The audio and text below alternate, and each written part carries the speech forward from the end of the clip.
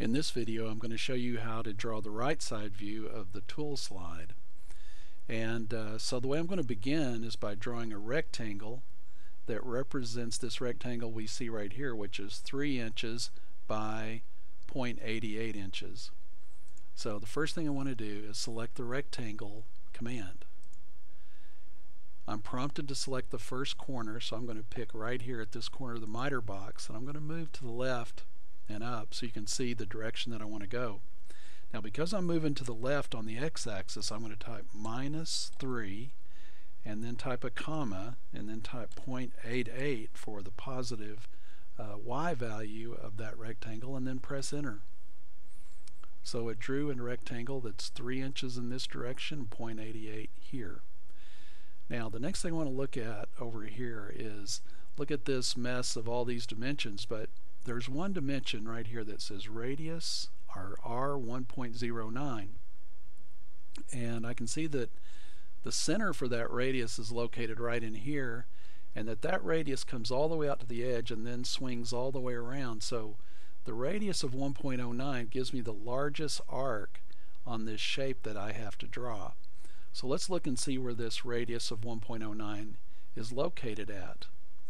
Well, from the top edge of my rectangle here, it tells me that it's 1.38 inches up, but how far over from this corner would it be? Well, in this case the only dimension that I have is this radius of 1.09. If I were to take this arc and this radius you see right here and rotate it all the way to where it were horizontal, the distance from the center of that circle or arc to the edge over here would also be 1.09 inches. So if I were to measure from this corner, I would come over 1.09 and I would come up 1.38. So that's exactly what we're going to do. We're going to draw a circle that has a radius of 1.09, and we're going to locate it from this corner, and that's what I'm going to show you next. So the first thing I want to do is come over to my circle command, pick on the down arrow and choose center radius, because I'm going to define the center and the radius of that circle.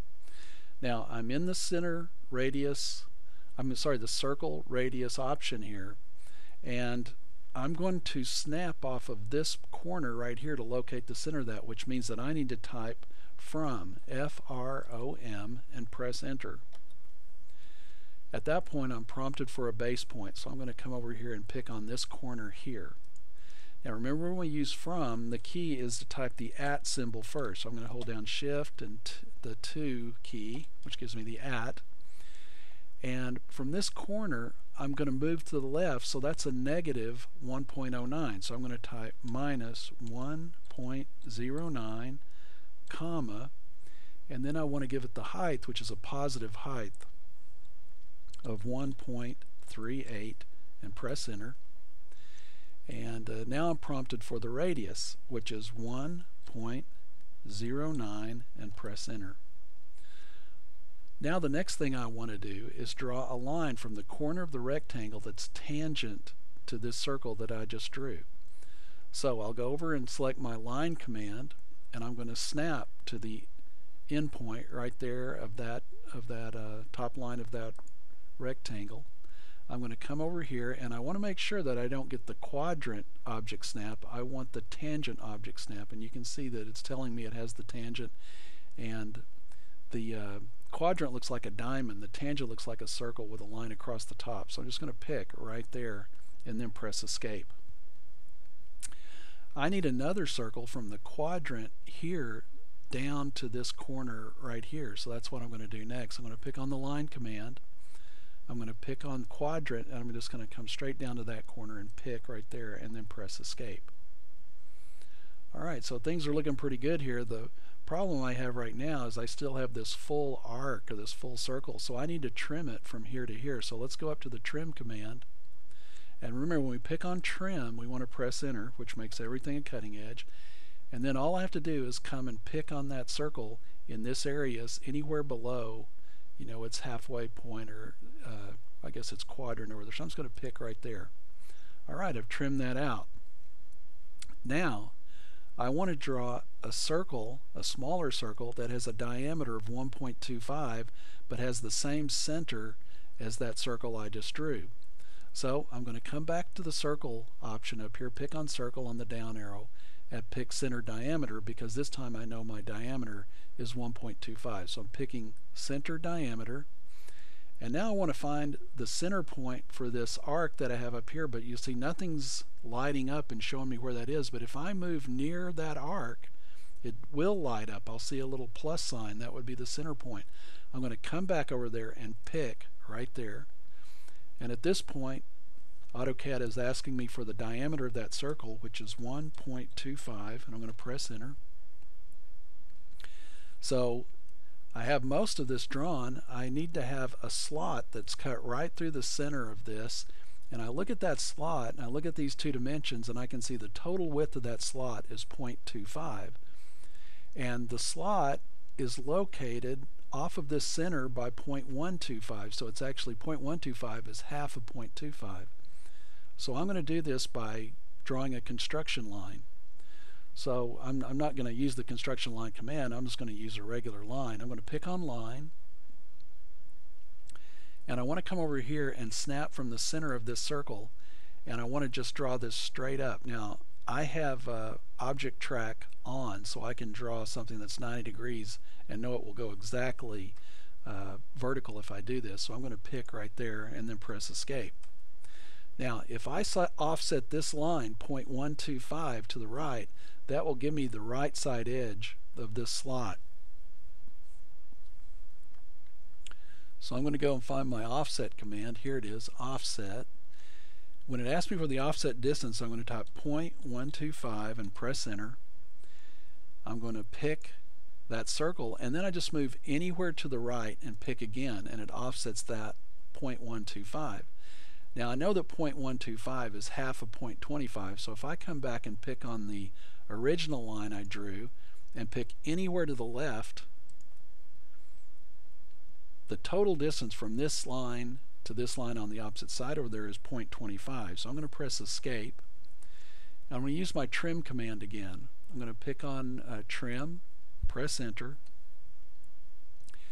and I'm going to pick this line and this line and this line, and then I'll show you a trick. If you pick to the right of these lines and just come across and only cross those lines coming to the left and pick, it will select all three of those lines and trim them out.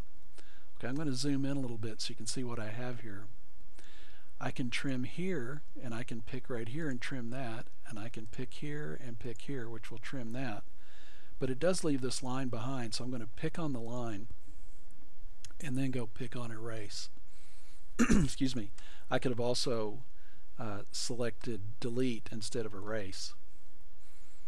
I'm missing one line that comes right across here, and that would project from this corner here where the chamfer is in the front view. So I'm going to go back to the line command, and I'm going to come over here and just put my mouse on that corner until it says endpoint.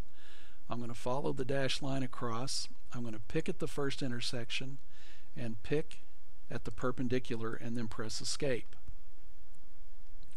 Now in the first video I made, I said that we would find out the height of the front view by projecting from the right side view, so that's exactly what we're going to do now. I'm going to pick on the line command. I'm going to put my mouse right there at the top of that arc. I'm going to follow my dash line across, and when I get to that point I'm going to pick. I'm going to come across and pick again and then press escape. Now I can just trim these by picking on trim and enter, and I can do that trick again. If I just pick here, move my mouse to the right and pick again, to the left and pick again, that will cross those two lines and it will trim them. Now I'm going to undo that just to show you the other way to do it. If you pick on trim and press enter, then you could just come and pick and get rid of those that way and press escape. The other thing that I need are the hidden lines for this hole that runs through this feature over here on this side, and now I can project those from this view over here. So I'm going to make hidden my current layer, and then I'm going to pick on the line command, and I'm going to start by snapping to the quadrant right here at the bottom of that circle. Now it may show a midpoint like mine is, but It's the same difference. It's the same thing. You may see a diamond for the quadrant. So I'm going to pick right here, come across. I'm going to pick perpendicular to there, and then pick right there and press escape.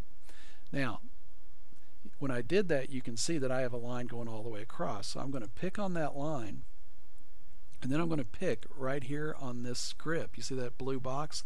I'm going to drag it over here, and then I'm going to pick again and then press escape. Let's try that again.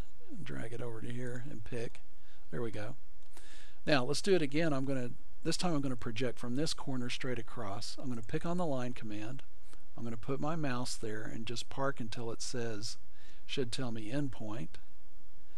And let's see, for some reason it's not wanting to select my endpoint. Let me try it again. I don't know why it's not selecting my endpoint, but that's okay. I'm going to pick. I'll go perpendicular here. I'm going to pick on this guy and just delete that guy out right there. So usually you don't get that line across. I don't know why that happened, to tell you the truth. Okay, so I need a center mark on this, and I need a center line through this hole here.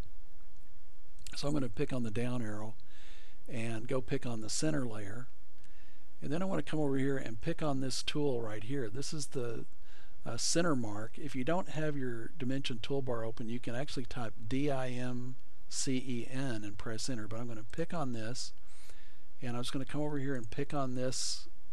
And by picking on the smaller one, you can see the kind of center mark that it draws and how far out it comes. Now I want to show you something. If I delete that guy out and I pick on the center mark, but I pick on the larger arc, I get a larger center mark that comes all the way out past the edge here, which is really what I want. And in fact, I'm going to drag this center mark back to, let's see if I can drag it back to right there on the edge, and then pick on it again and hold down with my pick button and drag out and type 0.25 and press enter. So what I'll want to do is make sure that this comes out 0.25 past the edge of this arc. I'll actually shorten this one so it only comes 0.25 past the edge. This one should come 0.25 past the edge of the top arc here, and this one should come at least 0.25 past the edge of the circle. Some people go ahead and extend that out. Sometimes it gets extended because there's going to be a dimension added to it. Alright, so over here I need a center line that runs all the way through. So I'm going to pick on my line command, and because I'm on the center layer, I should just be able to come right here, park on that. This time it's working. It's telling me it's found the endpoint. I'm going to follow that across. I'm going to pick here, and then I'm going to come over and pick right there and press escape. I want to pick on that, and then I'm going to pick and hold down with my pick button and drag it in this direction, and then I'm going to let go of the pick button and type 0.25 and press enter. I'm going to pick at this end and hold down and drag it in that direction to the left, let go and type 0.25 and press enter, and then press escape. So now my right side view is finished with the exception of the hidden lines for the hole that goes through it, and my front view is finished except for the two holes that go through here and the hidden lines and center lines I need from those. But in both cases I'm going to project those from the top view. So the next video I'm going to show you how to draw the top view.